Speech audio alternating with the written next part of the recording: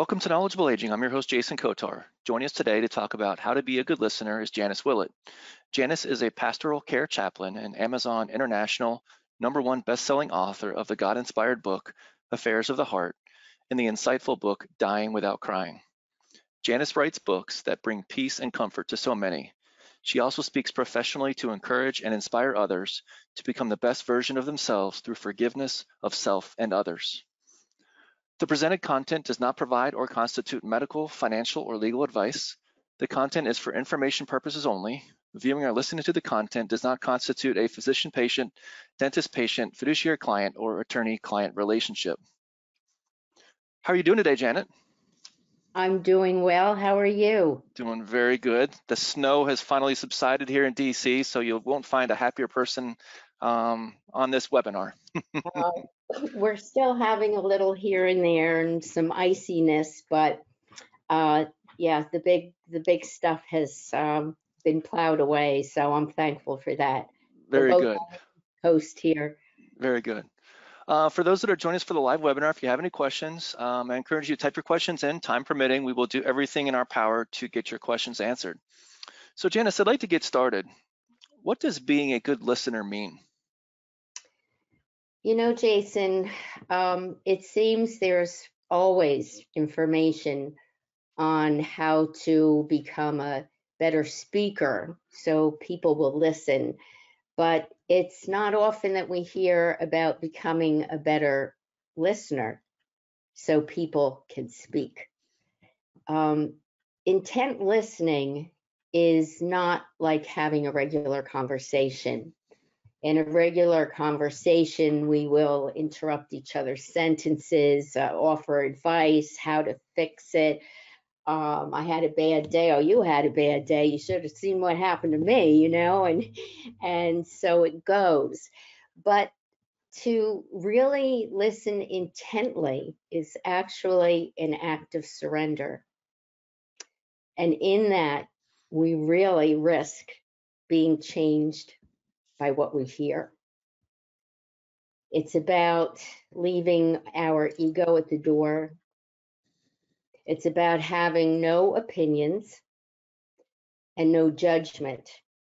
And the judgment part is big because we don't realize judgment is not just verbal, like, oh my gosh, you're kidding me. He said what? Those type of things. But it's rolling our eyes, shaking our head, and the body language.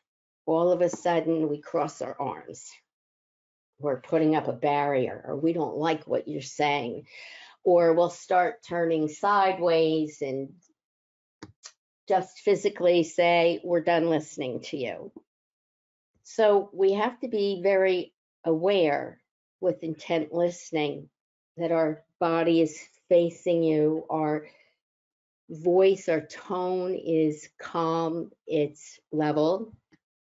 Eye contact. Eye contact is so important. And especially as a chaplain, when folks are lying in bed or sitting in bed, to pull a chair up so that we're level. We're not speaking up or down to each other with those physical signals. The posture relaxed. It's just an art to learn, just like speaking is an art to learn. And another big part is swallowing our pride. Back to that vulnerability as a listener. If someone is criticizing us, if something may really hurt us or cause us some kind of pain, things to hear that we don't want to hear, sometimes the truth can hurt. We still need to actively be listening and say nothing and wait until it's our turn, if that or when that comes. So Jason is a hospital chaplain and spending a lot of time with patients and families to support them. And actually, this one statement, this definition of what a chaplain is that I once read in a book, um, it's to join another person in their pain and sorrow. No matter what the faith system is or isn't, we meet them where they are at that moment. And that moment keeps changing. So we need to be present in every moment. We're not there to fix, we're not there to rescue, we're not there to agree or to disagree or to judge.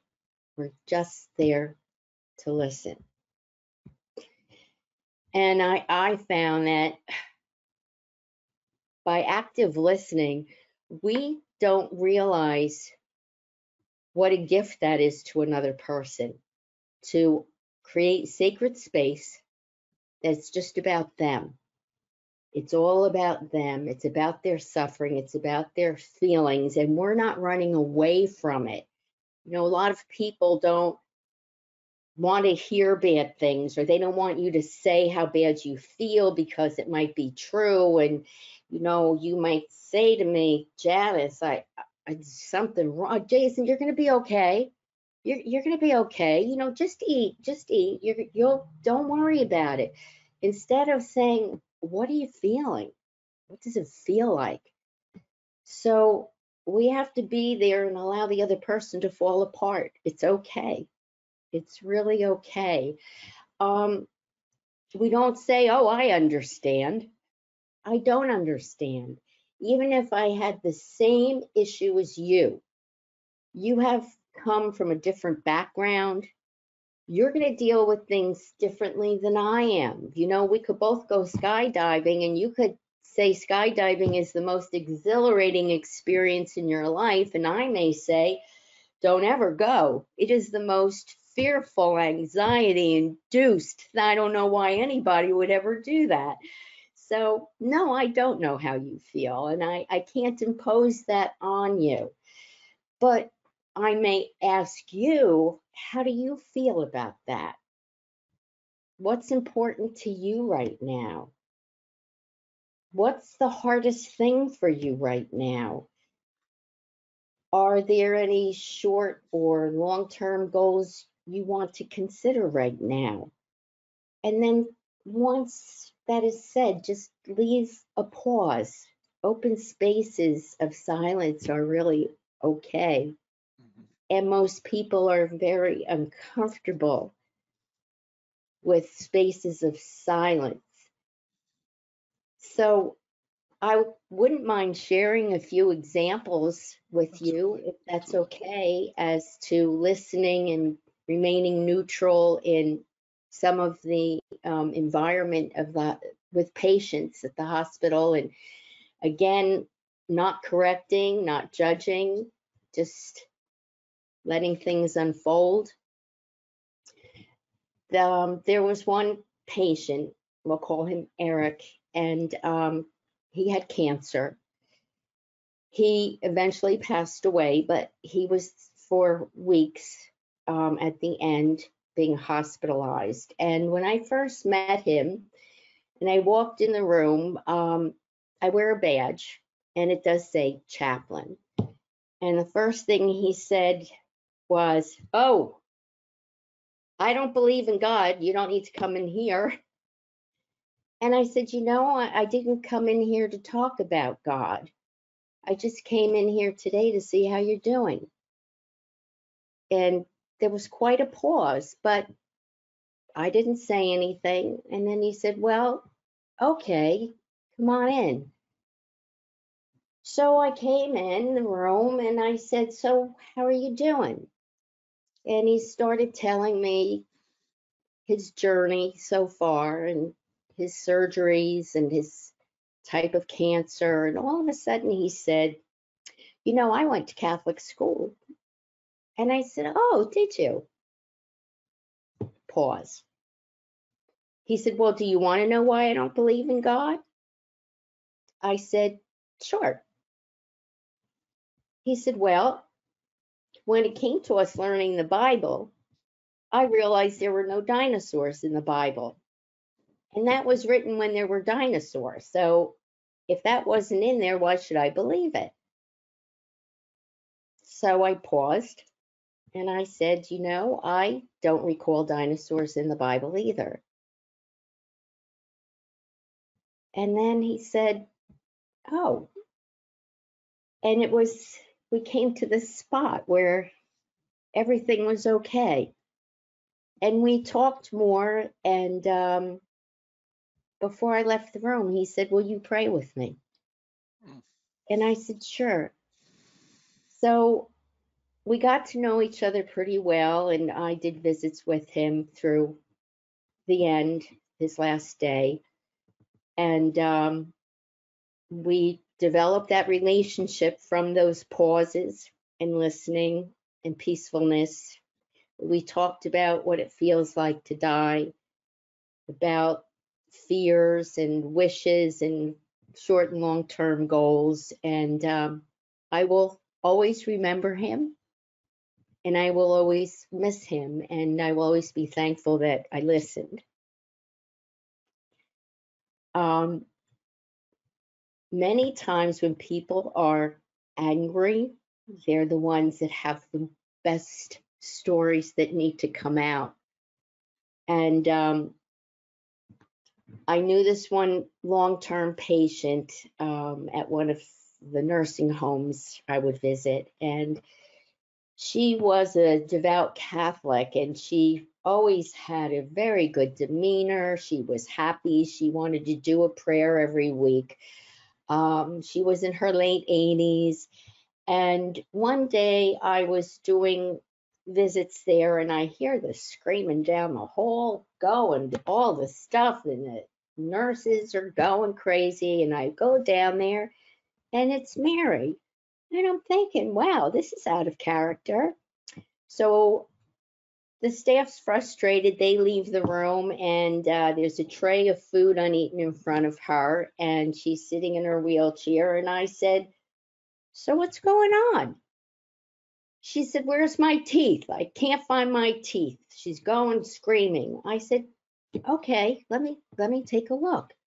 So I found some upper dentures and I got them cleaned and I gave them to her. And then she barked at me, well, where are the lower ones? I said, well, I didn't know that we needed to look for them. So I found them and I got them to her. And then she's still grumbling and she's not eating her food. So I said, so what's really going on? And you know what she said? I'm so mad at God. I said, well, why are you mad at God? She said, well, I've about had it. I don't want to be here anymore. And I keep praying to him to please take me. And he won't do that. And I'm really, really angry about it. So I said, well, do you want to include that in our prayer today? And she said, yes. So together we prayed about how angry she was.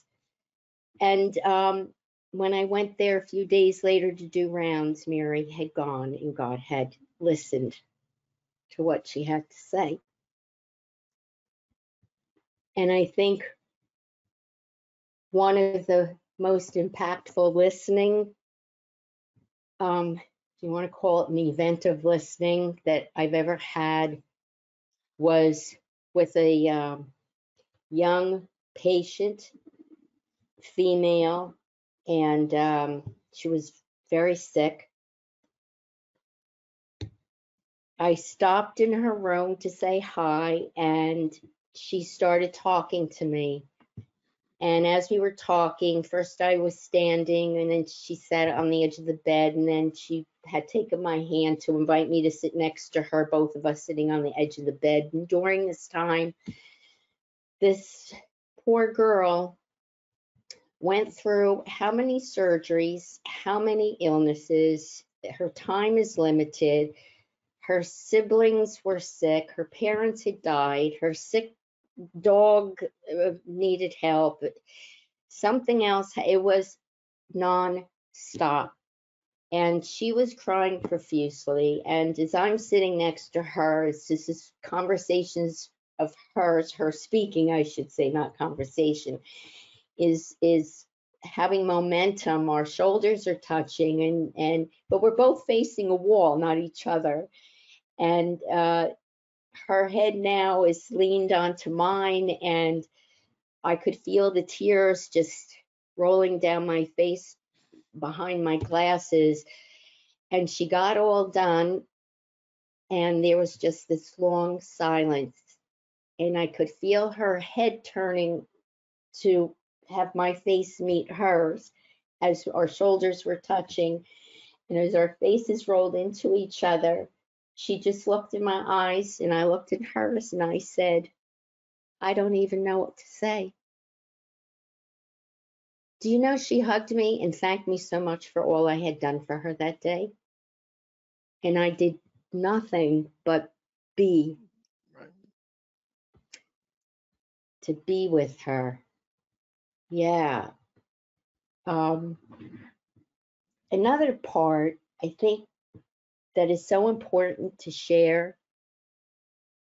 I mean, one of my quotes is, we're all going down the same road, we just arrive at different times. And I have lost both my parents. My mom had died in 2010 and my father in 2014. And both actually at the hospital where I am a chaplain now, and it has a lot of meaning to me. When mom was passing, dad kept saying to her, oh, please, I don't know what I'm going to do without you. I can't live without you. I can't go on without you. This was day after day. And one day, and this was before I became a chaplain, I said to dad outside the room, you know, I realize how difficult this is for you. They were married such a long time. And I said, but I think you need to let mom know that it's okay if she dies, that you're going to be okay. And you've got my sister and me here for you, and we're going to be okay. We're going to get through it. But mom needs to know that. And he said he didn't know if he could do it, but he did. And you know, years later, he said to me, Janice, I can't thank you enough for what you said when mom was dying. And I had forgotten, and he reminded me about giving permission.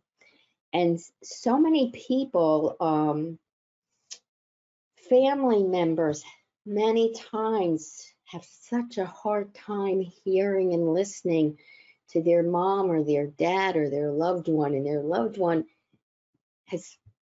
they know they're going to die. Some of them have just had it. They've been through rounds of chemo and surgeries, but in any case, the patient's ready to go, the loved one, and the family will not hear it. And it's just so important. Sometimes as chaplains, you know, we need to have a conversation. You know, the patient will say when the family's not in the room, why won't they hear me? I'm trying to tell them. They won't let it go. They keep bringing meatloaf. I don't want to eat. They're trying to force me to drink. I don't want to drink. They're not. So then we'll have a conversation with the family and say, you know, this is really tough, but I think mom's body has had it, and mom's ready to go, and perhaps she would like to talk to you about it. You know, a lot of people aren't aware that they're not responding to that person. And I explain, this is like the most intimate conversation you're going to ever have with your mother or your father, to go in and really talk about it. And, you know, it does make a difference. And people, they don't have those regrets. They don't have those unfinished sentences anymore. They had a real conversation. And I think that's just so important to be able to understand. Don't be afraid. Don't be afraid of the elephant in the room.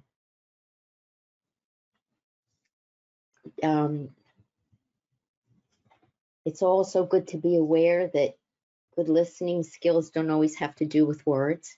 I do be with body language. My one aunt, my Aunt Eleanor, she was a sweetheart in her 90s, but Aunt Ellie had gotten some strokes, and her speech was so slurred, it was very difficult. It's like speaking a foreign language. And then she got wet macular degeneration so badly in her eyes, she became almost blind. She could just see figures. And she had to go in a nursing home the last short period of time of her life. And I got a special stuffed animal for her. When I picked it out, I closed my eyes in the gift shop and I kept feeling everything because I said, well, if I couldn't see, how would this really feel? And I found a little stuffed animal that felt so good. And I gave it to Aunt Ellie and I said to her, every day when I leave, I'm going to put this in your arms and you can feel it and know how much I love you. So she had that and she loved it and she was always holding it when I came to visit, and I'd give it back, when I'd leave. And then one day when I was saying goodbye, she handed the stuffed animal to me. And I had to listen intently to what she wasn't saying. And I took it in my arms, and she was trying to be so valiant in her weakness. She had an aide, a female that was a caregiver in the room when I wasn't there, that they got along so well. And I knew the caregiver would be coming in. I took the animal, I said goodbye, I got to the door. My aunt gave me a wave like the queens do, this big wave and this huge smile. And I knew that was goodbye. And I said, goodbye, Aunt Ellie, I love you. And she had it her way, which I heard. She wanted to be with the aide when she passed. So, yeah, it's good to listen. Yeah. I was wondering if we can talk about your book, Dying Without Crying, and the role of listening in your book. Sure.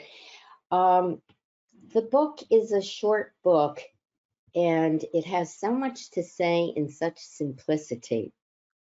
And it's for the caregiver and the care receiver. And the goal is that when we die, both sides have no regret.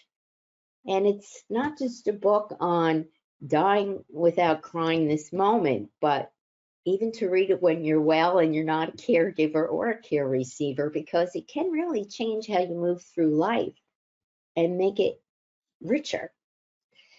And a big part of this book in the beginning is to be heard by your physicians of what your wishes are. Some people don't want a medical intervention, and some people don't want these heroic, experimental, and whatever. And maybe you do, but your voice needs to be heard. And if people aren't listening, you need to request. And when you request, if you're still being overridden, you need to demand to be listened to, that you have a voice.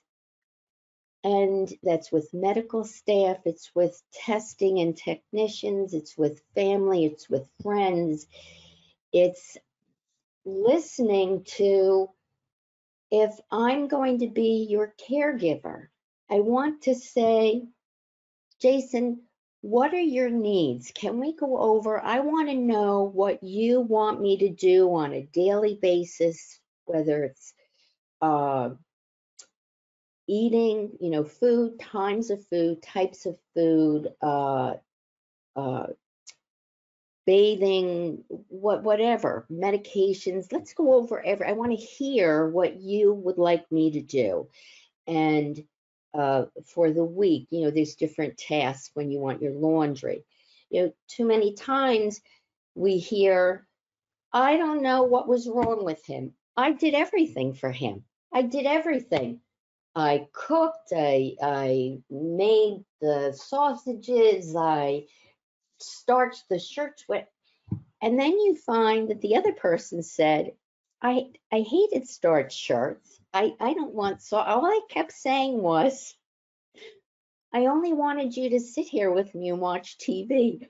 There's so much, people do what they think someone else needs them to do, and they're not listening or asking, what is it that you need? What can I do for you? That's what's so important. And it's to be in the now, in the present. Um, Forget yesterday. You can't unring a bell. It's done, it's gone, and tomorrow's not here. So what do you need today? And we talk about that in the book. And the fact again, you don't have to fix it. You just need to listen and to be present. And you, as a caregiver, can also say, you know, that doesn't work for me. But how else can it be done? And this would work with your children, with your spouses. It work if we just would take the time to listen. Yeah. So Janice, how can you encourage somebody to talk? There are so many ways, and there are wonderful things to say to elicit. If someone looks angry, you might even say, geez, you just don't seem yourself today. Something going on? How do you feel about it? How are you coping with that? What's important to you right now? Here's a big one. How can I support you? How can I support you in that? That must be difficult. When you say that, people, that opens another great big door, because then they'll say, you're right, it is. And then be able to say more. And that's so important, to keep that door opening wider and wider. So this anger or hurt or sadness, whatever it is that I'm holding in, you're giving me an opportunity to finally free myself. And all you have to do was ask me, or sounds like you're upset, or you seem frustrated. Has this ever happened before? What are your goals? Yeah. And so also nice to thank someone for inviting them into their space. Yeah. So Janice, obviously with COVID, the ability to see and touch our family members, it's not there like it used to. So what do you encourage people to do when it comes to listening to their family when sometimes it's just a phone call, as opposed to being able to see the nonverbal when you're in the room with them? And sometimes it's not even a phone call that they can have. I encourage to write letters, and patients and families have so appreciated that and never even thought of it, or doing a voice, audio talking, everybody talking, or a little video. But the big thing is when there are no devices, not everyone has a device or a phone or can reach it or hold it. Letters seem to really be the ticket, and cards. And those that are really not doing well and are concerned that they may not get out of the hospital, I encourage them to write their love letters. Yeah. How can you improve your listening skills with family as you get older? As you get older, that was really good, because as we get older, we get more stuck in our ways, right? Especially couples, they've been together a long time, and a little bit of stubbornness, and they think they know what the other one thinks and what they need. Um, you know, okay, a scenario. someone might say, "Oh, Edith, my stomach, I have a stomach." Of course you have a stomach ache. Look at what you ate yesterday. No wonder. I told you you should. And even that had absolutely nothing to do with what he was trying to get to me. So again, it goes back to these questions. Don't assume anything. That's our problem. We assume that we know what it is that you're going to say. We assume we know what you need. I should have said, "Geez, your stomach hurts. What do you think it is?" Oh my. Or with children, um, there are things that can happen. There was an instance where there was a toddler that was so excited. Morning had come, and she knew that the family was going to go on this super fun event at an amusement park later in the day. And she, "When are we going? When are we going?" And the parents said, "When both hands point up to the 12, we have to be out the door." And then everybody went back to their business of filling the hours until it was time. And all of a sudden, the toddler goes running out the front door. The parents are screaming, "Where are you going? Get back." And the toddler's trying to say, "What?" And every time the toddler goes to speak, the parents are yelling, "Get to your room. What are you thinking? Don't you ever do that again. You don't run out." And she's going, "Ah." Nobody listened. The tears, the yelling, everybody's upset. Are we even going to go? And later, do you know what it was? What the toddler was trying to say if everyone had just said, "Geez, why did you run out the door?" She said, "Well, when I asked this morning when we were leaving, you told me when both those hands point up to the 12, we better be out the door." And she actually followed directions, Wow. went out the door. Yeah. Very good. Well, this is really good stuff, Janice. So how can people find you? Okay, there are several ways. My name is Janice Willette, but my author name and on social media, I am the initial J dot, the initial I dot, and my last name Willette is Willett. I chose that author name because I just felt it wasn't important if I were a man or a woman or who I was. It was the book that was important and to make a difference in someone else's life. So my website would be JIWILLETT.com. And my social media, Facebook page, Instagram, Twitter, LinkedIn, everything is J Willette. And Amazon also books J.I. Willette. That's me. Very good. As far as knowledgeable aging, all of our webinars will be archived on our website, knowledgeableaging.com. You can also go to our YouTube page, type in knowledgeable aging. We encourage you to subscribe. We update the YouTube page 5 to 6 times per week. If podcasts are your thing, you can find us on Apple Tunes, Spotify, etc. Till next time, I'm your host, Jason Kotar, and this is Knowledgeable Aging.